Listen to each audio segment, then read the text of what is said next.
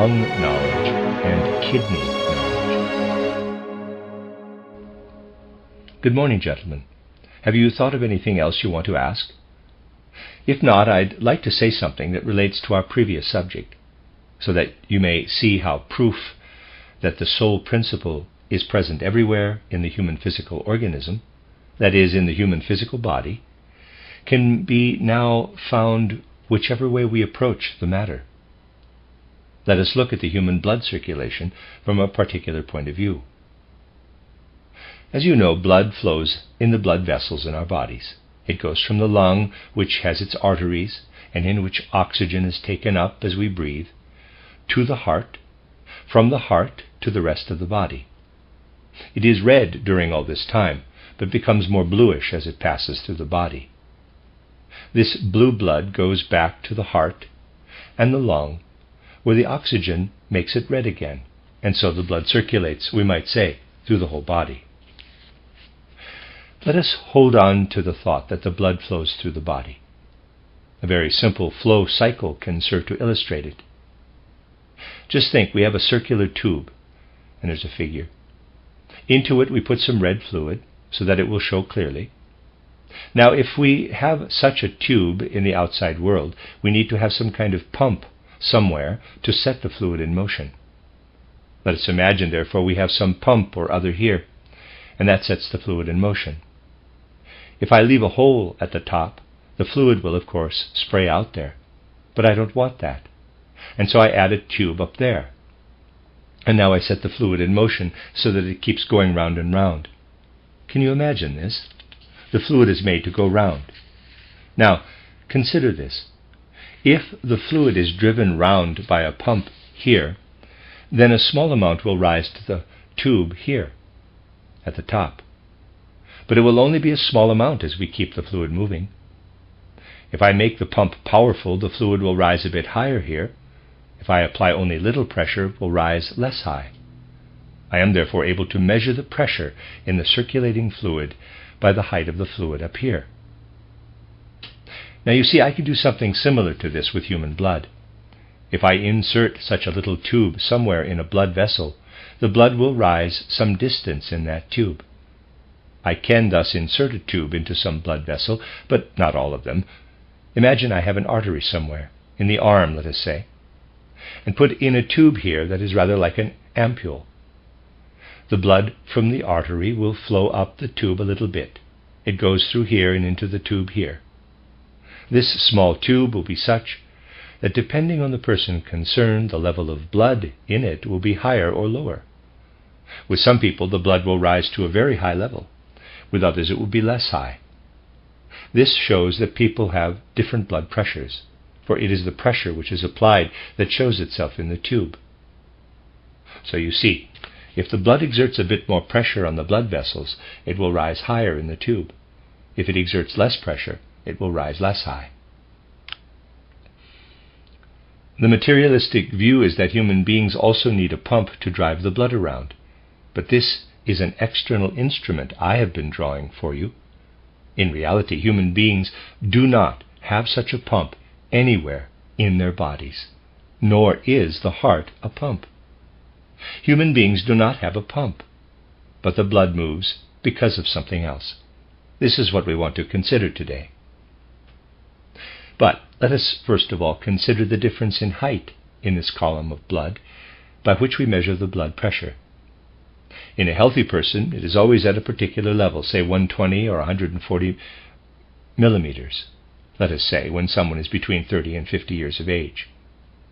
If the column is only 110 millimeters high, for example, when you apply such an instrument, we may call it a manometer, the person would be sick.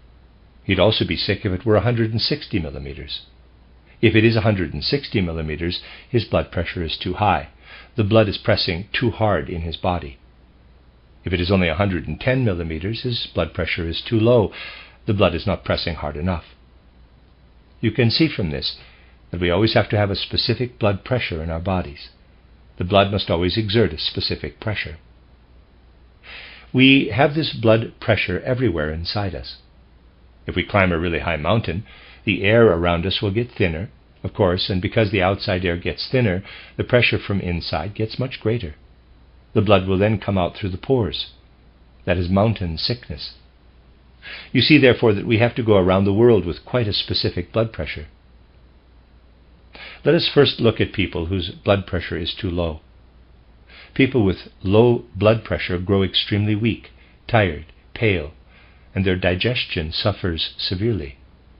They grow feeble inside and do not properly manage to perform their bodily functions, and so they will go into a gradual decline. If the blood pressure is too low, therefore, people grow tired and weak and sick.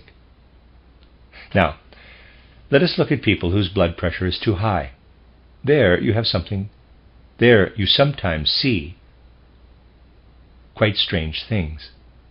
You see, if you push something like this instrument, it has to have a sharp point in front, into the skin. If you measure a blood pressure that is too high with it, you can be sure that such a person's kidneys will gradually grow useless. The kidneys start to develop their blood vessels. Everything there is inside them in a way that should not be. They calcify and grow enlarged. They degenerate, as people say. They no longer are the shape they should be. If you cut out the kidneys of such a person with very high blood pressure after they have died, they look quite dilapidated. The question is, where does all this come from? This connection with blood pressure and kidney disease is not really understood at all by those who think in materialistic terms. We have to realize that our astral body, I have told you about this, it is an invisible body in us, lives in this pressure we have in us, in the blood pressure. It is not true at all that the astral body lives in some substance, some form of matter. It lives in a force, in our blood pressure. And the astral body is healthy when our blood pressure is right, that is between 120 and 140 millimeters in midlife. If we have the right blood pressure, our astral body enters into the physical body as we wake up and feels well in there. It can spread in all directions. So if the blood pressure is right, about 120 millimeters, the astral body really spreads out in our blood pressure, and it can enter into every part of the physical body when we wake up. And whilst we are awake, the whole astral body spreads everywhere in us, if we have this normal blood pressure, as it is called. You see, it is the astral body which makes sure that our organs always are the right shape, the right configuration. Gentlemen, if we were to sleep all the time, so that the astral body would always be outside, the way it is when we sleep, our organs would soon grow fatty. We would not have proper organs. We need the astral body to stimulate the ether body, so that we'll always have organs that are sound, having the right configuration. The astral body, therefore, always has to have the right blood pressure, so that it may spread out. Let us imagine someone goes into a room that is filled with carbon dioxide rather than air. He'd collapse. He'd be unable to breathe. The astral body and the eye cannot live in such a body, where the blood pressure is not right. They have to go out every time we go to sleep. Let us assume the blood pressure is too low. If the blood pressure is too low, the astral body does not enter properly into the physical body when we wake up. There is little astral activity in there then, and the individual feels something rather like a continuous, slight state of unconsciousness inside him. He will be weak as a result, and his organs cannot be developed in the right way, for they have to be newly developed all the time. You remember I told you the organs have to be made new every 7 years. The astral body must always be able to function in there. Let us assume the blood pressure is too high. Now, if the blood pressure is too high, what will happen? You see, I once told you that if the mixture of oxygen and nitrogen in the air were different, we would find it hard to live. The air contains 79% of nitrogen. The rest is mainly oxygen. The amount of oxygen is small, therefore. If the air contained more oxygen, we'd be old people at the age of 20. We would age rapidly. It therefore also depends on the astral body, if the body ages early or late. If the blood pressure is too high, The astral body likes being in the physical body. It is really in its element in our blood pressure and will then go in really deep. And what is the consequence? The consequence is that we have the kind of kidneys at 30 that we should only have when we are 70. We live too fast when the blood pressure is high. The kidneys are sensitive organs, and so they will degenerate early. Growing old has to do with the organs growing more and more calcified. And if the blood pressure is too high, the sensitive organs will calcify too soon. The kind of kidney disease one gets with high blood pressure is really a sign that the person has aged too soon. That is, whilst still young, he has made these sensitive kidneys be the way they should only be in old age.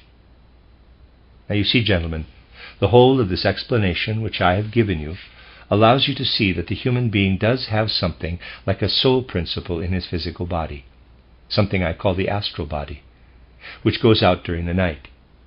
And so we may also say, man lives in the forces that develop in his body. He lives in those forces, not in the physical matter. Wherever you look, therefore, you find materialistic science has nothing to offer when it comes to the kind of thing I have just been explaining to you. It does not help people to discover what this is about. You'll always find it says in the books, if the blood pressure is high, one must always fear the individual has kidney disease. But it says in these books that they cannot show the connection. In reality, they are therefore saying that they do not want human beings to have something that is supersensible in them, something spiritual, something with soul quality. They are saying they do not want this. But we cannot explain these things without it. And this is really why people do not know where to turn today, and have to admit this to all the world. It truly is the case, gentlemen, that the things that happen today, the overwhelming misery in the world, which will get much, much worse in the immediate future, because people simply do not want to accept anything that is of the Spirit. But you must first of all know about something. This misery has come because people are not prepared to know anything about reality. And you cannot know anything about reality unless you consider the spiritual aspects. The way things have gone in the 19th century is that people were really only taught about superficial things. No one took care to see that they understood something about the soul element, about the spirit. And so people go about today and really have no idea at all that the elements of spirit and of soul do, after all, exist in this world. You see, gentlemen, something extraordinarily important has happened as a result. One day, when much time will have passed and they are prompted by circumstance, people will overcome their reluctance and come to look at things again in the light of the Spirit. Those people will say at that future time, yes, something tremendously important happened in human history at the beginning of the 20th century. Everything one is able to tell about the wars of earlier times is nothing compared to what has actually happened here in our day. Sometimes it is really quite unbelievable how people fail to realize that compared to what has been happening from 1914 right until now, all those wars we read about in our history books are mere trifles. Those historical events are not at all great compared to what has been happening between human beings in the times we live in. And you see, to see what is really about, we have to look deeply into the reality of it all. And you see, to see what this is really about, we have to look deeply into the reality of it all. But people don't do this today. Now, one thing to which I drew your attention is that the potato only came to Europe at a particular time. Now, if you ask what do people eat most of today, the answer is potatoes. And if you see the threat of starvation somewhere, the first thing people think of is how to get hold of potatoes. Today it is really so that people think of potatoes as something that has always been there. Well, gentlemen, if you lived 5 centuries ago, you would not have eaten potatoes at all in Europe, for there weren't any. You would have been eating something else. But when one knows that everything depends on the spiritual realm, one also knows that eating potatoes or not eating potatoes depends on the spiritual realm. And that is also how it is with many other things. There have been tremendous changes in human history in recent centuries, and all that talking in theories is of no value to us. You can have the best possible theories, Rousseau's theories, Marxist theories, Lenin's theories, anything you like, but these are all thought up, and you can't do anything with them if you lack the right knowledge. Thoughts only have value if you know what to do with them. All these people who have developed such excellent thoughts were utterly ignorant, if the truth be known. And it is a characteristic of our present time that people are really utterly ignorant. They want to present theories to people as to how to make the earth into paradise, yet they don't even know what happens to the human body when people eat potatoes. This is what causes one such heartfelt concern today, that people have not the least desire to know something. Now the masses are of course unable to do this, for they are persuaded that the knowledge possessed by those gentlemen at the university is absolutely right. And so schools are created for the people, and they want to know what the others know today.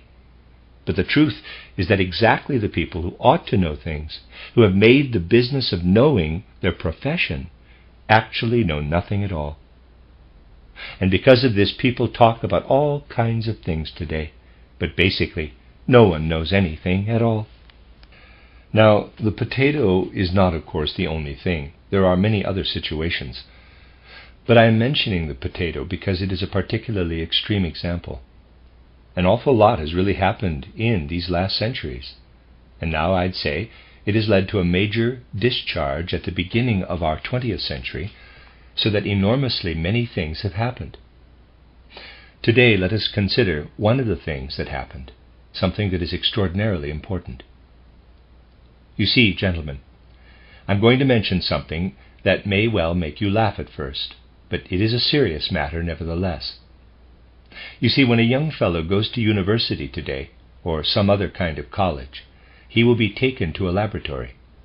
He has to study there. He'll loaf around quite a bit as well, but you know he has to study, because he'll have to sit his exams later.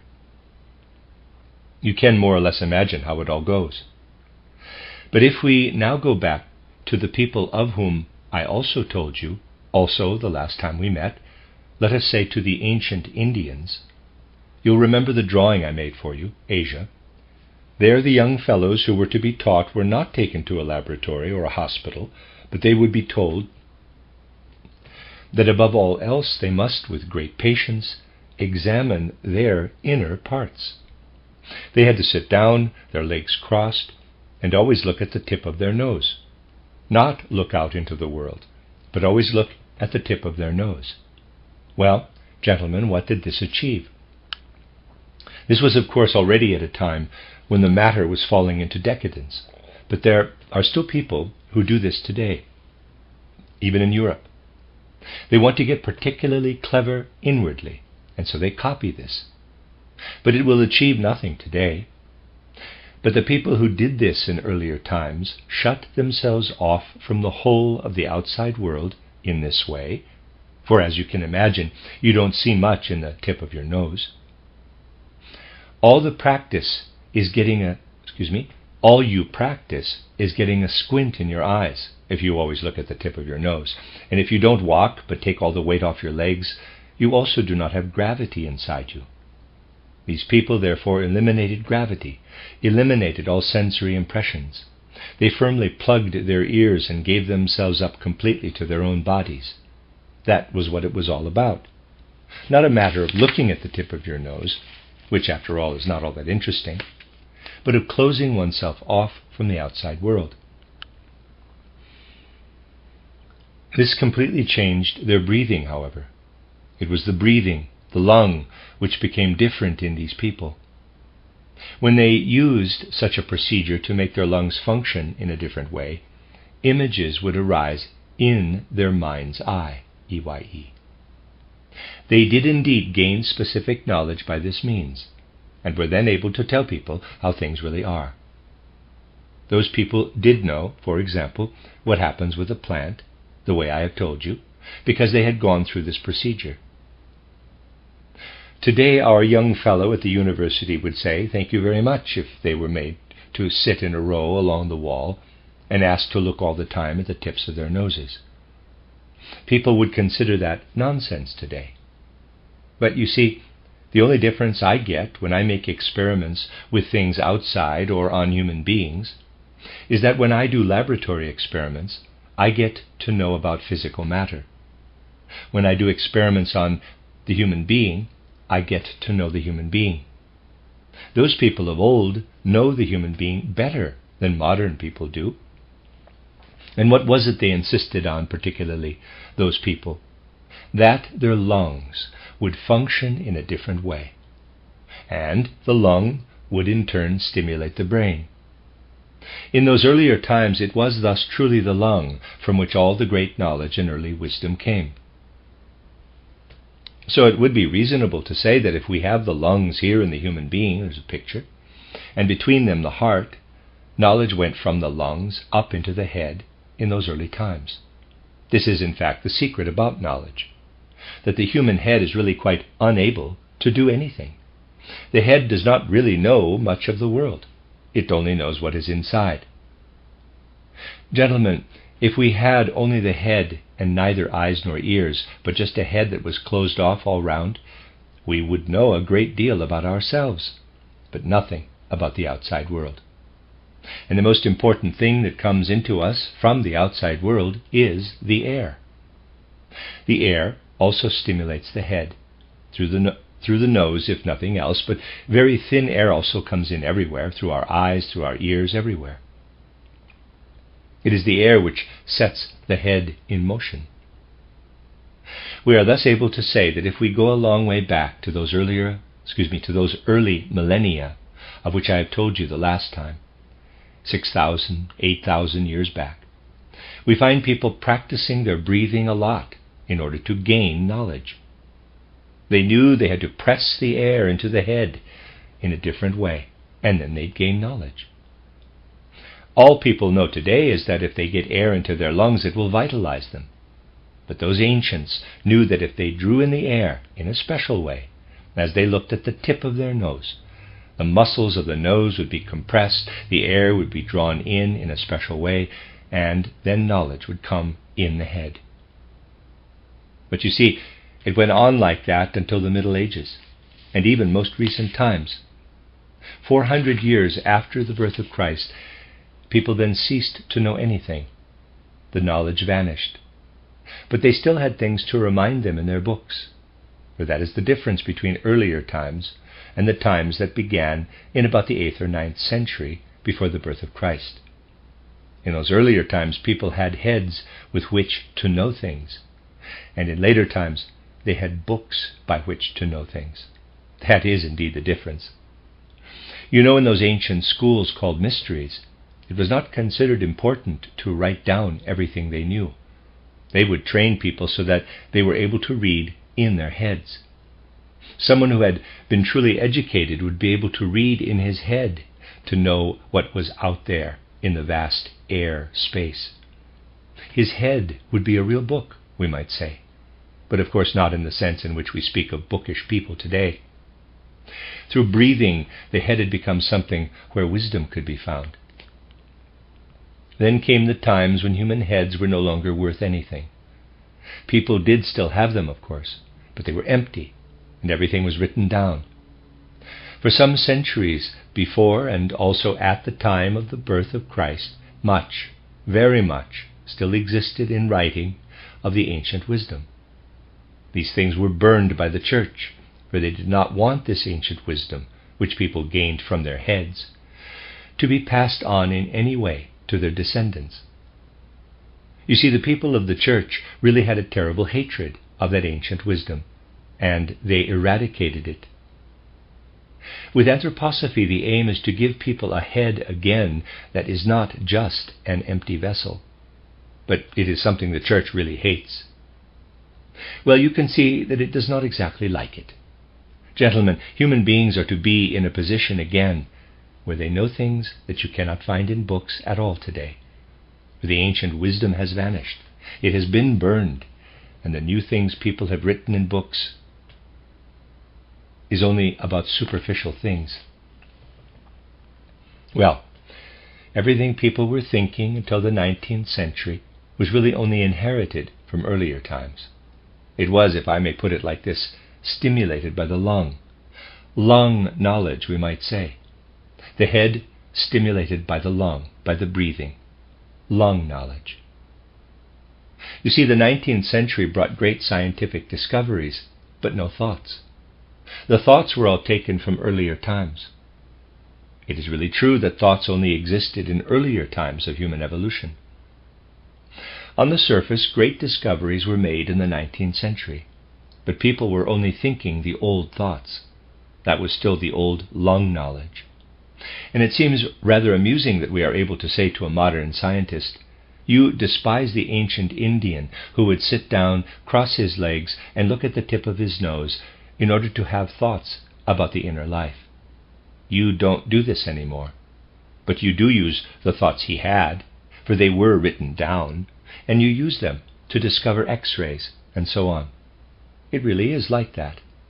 All this was discovered with the old thoughts. In the course of the 19th century, the human lung became completely unable, however, to give anything to the head. The human lung, altogether, went through a major change in the 19th century, and something else, the organs called the kidneys, actually became much more important than the lung in the course of the 19th century. These are, in the first place, strongly connected with the functions of the heart. The stimulant effect has moved from the lung to organs that lie lower down in the human being, and this has caused the great confusion in which humanity finds itself. You see, the world of the spirit is, in a sense, still keeping an eye on the lung. When human beings had lung knowledge, they would be breathing in air, and in doing so receive the stimulus for knowledge. Today people have to depend on getting the stimulus for knowledge from the kidneys. But the kidneys will not give anything to the head of their own accord. You have to make an effort first, as I have described it in Title Knowledge of the Higher Worlds. So in the first place, we have to say that when the lungs still provided a stimulus for the human head, people were able to gain knowledge, because a spiritual principle was still flowing into their lungs. Anything of the spirit that flows to the kidneys is at an unconscious level, so that people cannot know about it unless they go through the things in mind and spirit which I have described in Knowledge of the Higher Worlds, doing so in a fully conscious state. What happens if people are not prepared to make such an effort? Well, gentlemen, the lung will remain in a condition where it provides no stimulus, and people will be completely dependent for anything they are able to know on their bellies, their kidneys. The change from lung to kidney knowledge has happened now, in the 20th century, the time we live in. Lung knowledge still had a spiritual quality. Kidney knowledge has no spiritual quality for the human being, unless we give it a spiritual quality. Man has thus gone through a major change. This happened in the 2 decades we have lived through. Such an important thing has not been before in human nature, that the whole apparatus for gaining knowledge has slid down from the lung into the kidney. The astral body then did not find anything in the kidneys, and that is why there is such confusion, such a materialistic chaos in all human heads. So what would one say if one wanted to describe the real reason why there have been so many people in the 20th century who did not know their way about in the world, who did not know what to do, and finally, when this was admitted, we got ourselves into this giant war? What was really going on there? If we want to find out what was going on, we must first take a bit of a look at the time that went before. You see, gentlemen, in the Middle Ages and later, terribly many people went to a particular place of pilgrimage called Lourdes, or to other places where the idea was copied. They went there because the clergy told them that they would get well if they did, if they had the water of Lourdes. Well, now only the name has really changed. In the 19th century, the clergy would persuade people to go to Lourdes to get well, and more recently the medical profession have persuaded people to go to Carlsbad or Marienbad or Wiesbaden or some such place. What did it all lead to? It really all came to this. The doctors would tell people, well, now, dear patients, your kidney system is not functioning properly. You need to drink as much of the waters at Wiesbaden or Carlsbad or Marienbad as possible. It all goes through the kidneys. And you have to push it through there. So that for many people the state of health was such that during the winter they gave themselves up to their kidney functions, and it was the activity of the kidneys that would really think in them. During the summer they had need, for this really will not work unless there is a stimulus in mind and spirit, which they did not want, of course, to go to Carlsbad or Marienbad or to Wiesbaden, and there they would get their kidney system into a better condition again. As time went on, this business, where it was really always the abdomen for which people would take the cure, became a superstition. Now you know what this was really about was that people should have developed an interest inwardly in activity, stimulus in mind and spirit. This is what they should have been looking for if there is no stimulus in mind and spirit at all, the disorders which develop in the kidney region cannot be restored to order.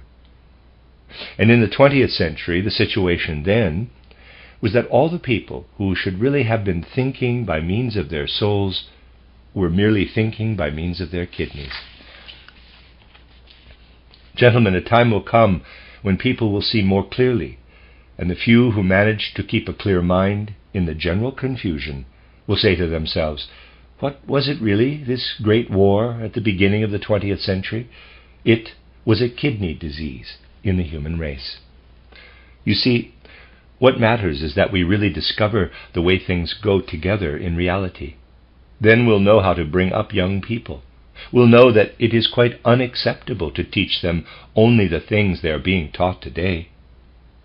We'll know that we must use those wonderful years of youth, of childhood, to teach the young people something quite different. But the people of the 19th century were actually proud to say they knew nothing of soul and spirit, and the result was that this gigantic kidney disease developed, which is still skulking about the world today. At a future time, people will ask, what clouded the minds of people at the beginning of the 20th century? A kidney disease that went unnoticed. This is what concerns us so deeply today. And we can decide to go in two directions. We can let things go on the way they are going now. The doctors will then have a great deal to do one day. People will be less and less able to use their common sense. They will come to think less and less of making sensible arrangements that will take them forward. The whole of the senseless way of going about things, which has really developed to a very high degree today, will reach its highest level. People will be weak, and the physicians will examine their urine. They'll find all kinds of nice things in there, proteins, sugar, and so on.